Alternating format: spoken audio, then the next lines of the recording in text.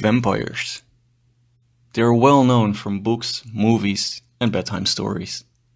However, what many don't know is that sometimes stories are true, or at least they have a certain core of truth. Vampires are often thought of as human-like creatures that fly around by night to drink blood of the poor innocent people. They bite their victims, and with their hollow teeth they suck up the precious lively fluids of their victims. And of course 2 holes are left behind as the creature disappears into the endless night. That's how we all know the story, right? Well, one of the most famous of the vampires is of course Dracula. The vampire with more book and movie adaptations than the common person would care to remember. But still a few traits are commonly known by everyone, which is that he flies by night searching for food. He lives in Transylvania, he drinks blood, and usually it's a male creature. But what if I told you that these traits are actual facts about vampires? Hold your breath. Here you see the vampire moth. A creature that, you'll guess it, drinks blood. It flies by night, and it can be found in countries such as Romania, of which Transylvania is a region.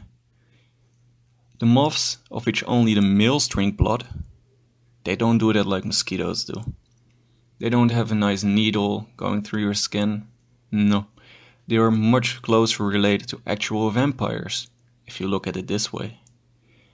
With their serrated proboscis, which means mouth in a fancy way, which is then like a saw, they saw themselves into the skin of vertebrates, and then they suck up the flowing blood.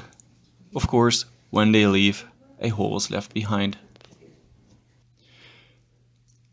These moths are not known for transmitting diseases, but they are known to drink human blood. So why only the males? Why not the females? Well, male moths and butterflies, they require certain minerals or salts to be able to reproduce. They need it for the sperm production. Females don't face this challenge. So even though blood is very nutritious, the females are just happy with nectar and fruit. So did you know that vampires were this real? Leave a comment and let me know. And since you're busy anyway, feel free to like and subscribe. Have a good day. I hope you learned something. And I'll see you in the next video.